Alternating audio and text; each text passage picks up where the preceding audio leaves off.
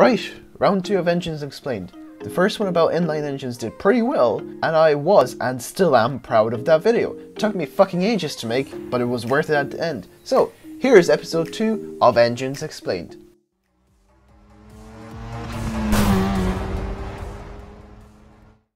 Like in the last video, I will be looking at these engines under how they work, their balance and smoothness, and their pros and cons, which will be a kind of summary. I will be talking about V6 and V8 engines in this video, but if you guys want me to go over some more V-styled engines like V10, V12, or maybe aircraft engines, I mean those are pretty sick, tell me in the comments below. But for now, let's start off with a bit of history and how they work.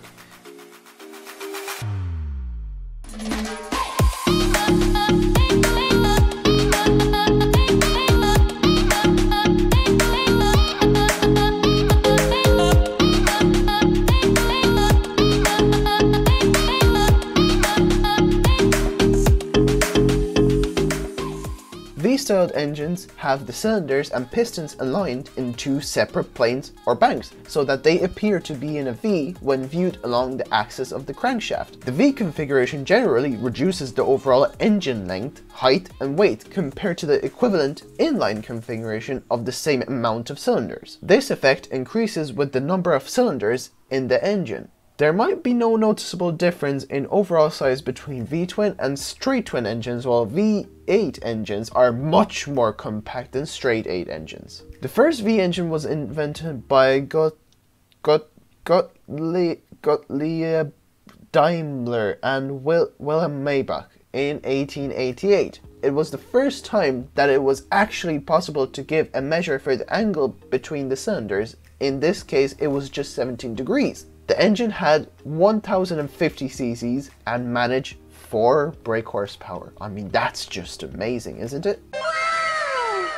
The first V-type engine, a 2-cylinder V-twin, was built in 1889. By 1903, V8 engines were being produced for motorboat racing by the Société Antoinette, building on experience gained with inline 4-cylinder engines. In 1904, the Putney Motor Works completed a new V12 150 brake horsepower 18.4 litre engine, the first V12 engine produced for any purpose. This one was manufactured for 2 Russian brothers, making a dirigible. They ran out of money and Commander May bought it on sale or return basis for motorboat racing, having some moderate success in 1908. The engine was exposed and the hot coil ignition created misfiring on becoming wet with the spray. Robert Bosch supplied the very first magnetos and the problem was solved. Certain types of V engine have been built as inverted engines, most commonly for aircraft. Advantages include better visibility in a single engine airplane,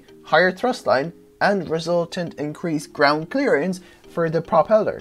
Examples include the British de Havilland Gypsy Major, German Daimler-Benz DB601 and American Ranger L440 piston engines.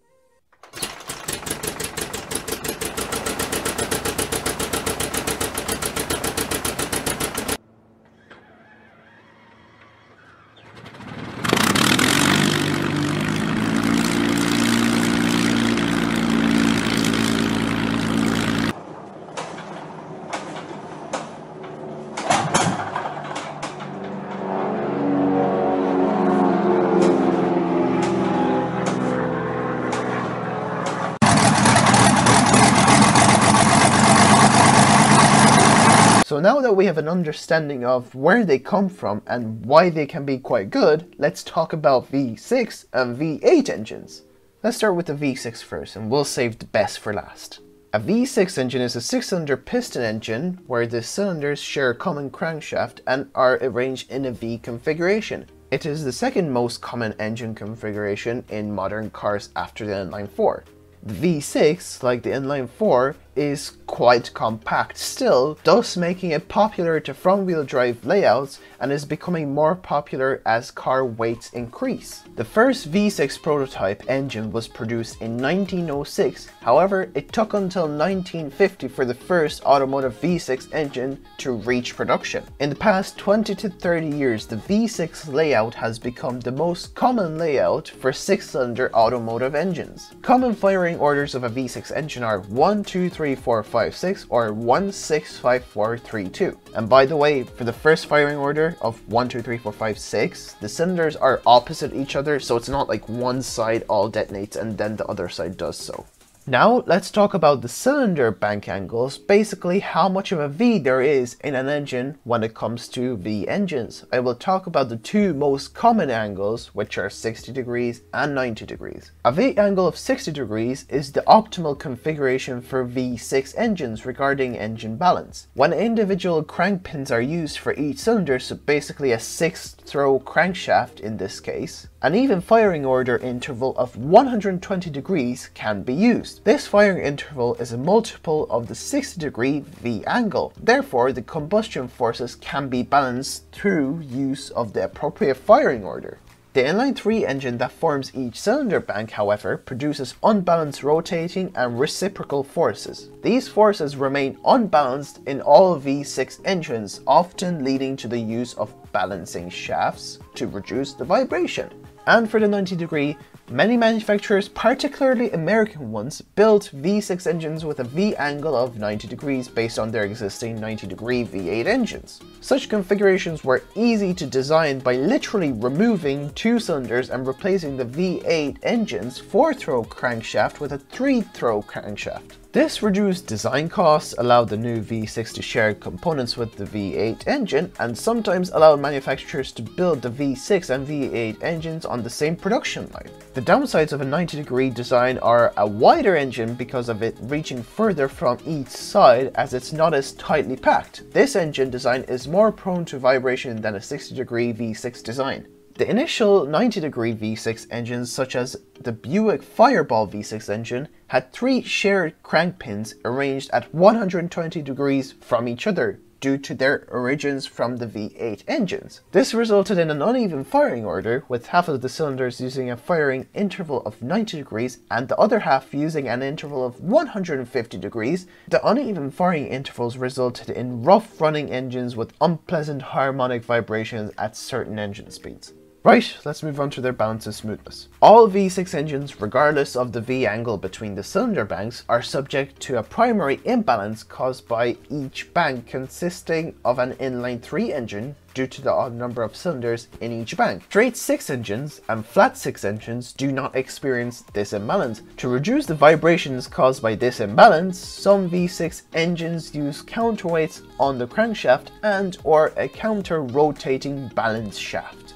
And now, the pros and cons of a V6. So let's start off with the pros first. V6s can be mounted transversely or longitudinally with relative ease compared to inline and flat engines. V6 engines can make more power naturally aspirated because they are more balanced over inline 4 engines. V6s can be easily made for cars with any driving wheel layout. They can be shorter than inline engines. In other words, it can be more compact than an inline engine. Depends on the layout and the styling of it. So yeah, that's kind of a 50-50. The horsepower gain from a V6 to a V8 is minimal. And the last one is a V6 frequently offers better handling than a V8 because of it weighing less. Now for the cons. V6s are more complex because you need 2 of everything, unlike for an inline engine. The cost of these engines can go up because again, they literally need twice as many parts as inline engines. They can be taller than a flat engine, but are most definitely wider. And the last one is, it is smooth. However, it would be cheaper to make an inline 6, which is perfectly balanced in every way. Therefore, I would pick an inline 6 for comfort over a V6.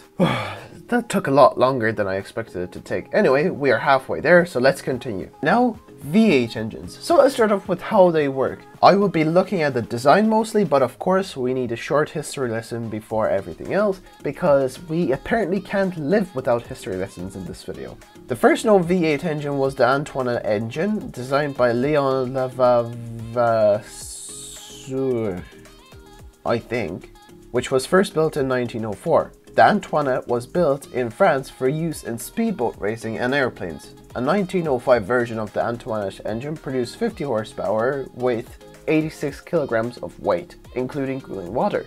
resulting in a power-to-weight ratio that was not surpassed for 25 years. Also in 1904, V8 engines began small-scale production by Renault and Bouchet for use in airplanes and racing cars. In 1905, the first V8 engine used in a road-going car was the Rolls-Royce V8 built in the United Kingdom. This model was initially produced with a 3.5-litre V8 engine. However, only 3 cars were produced before Rolls-Royce reverted to using straight-six engines. In 1907, the Hewitt touring car, I think that's how you pronounce it, became the first car built in the United States with a V8 engine. The 1910 De Dion Bouton, built in France, is considered to be the first V8 engine produced in significant quantities. So, let's look at the V-angle.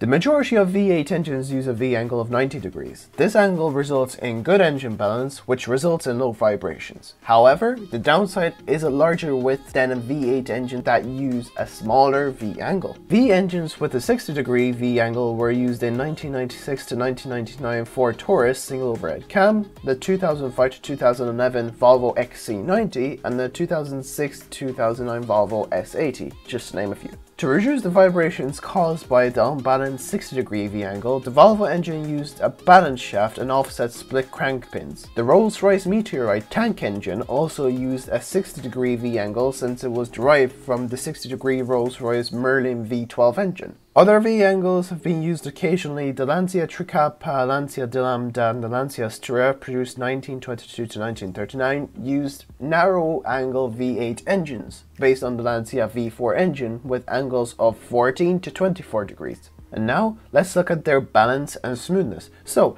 even though we are in the balance and smoothness section of this video, I will be talking a bit about design still, because there's a huge impact to the smoothness of any engine really as to how smooth they will become. The same goes for the balance of an engine. So let's look at the crankshaft configuration for V8 engines, of which I'll look at crossplane crankshafts and flatplane crankshafts. Let's look at the crossplane crankshafts first. So, what is a crossplane crankshaft? Well, the crossplane crankshaft is a crankshaft design for piston engines with a 90-degree angle between the crank throws. The crossplane crankshaft is the most popular configuration used in V8 road cars. The crossplane crankshaft has the 4 crank pins numbered from the front at angles of 0, 90, 180 and 270 degrees, which results in a cross shape for the crankshaft when it is viewed from one end. The iconic rumbling exhaust sound produced by a typical crossplane V8 engine is partially due to the uneven firing order within each of the 2 banks of 4 cylinders. When separate exhaust systems are used for each bank of cylinders, this uneven pulsing results in the rumbling sound that is typically associated with V8 engines. However, racing engines seek to avoid these uneven exhaust pressure pulses in order to maximize the power output. To link the exhaust systems together, some racing engines either used one long primary exhaust pipe, like in the Ford GT40, or they would locate the exhaust ports on the inside of the V-angle, like in the Lotus 38 IndyCar.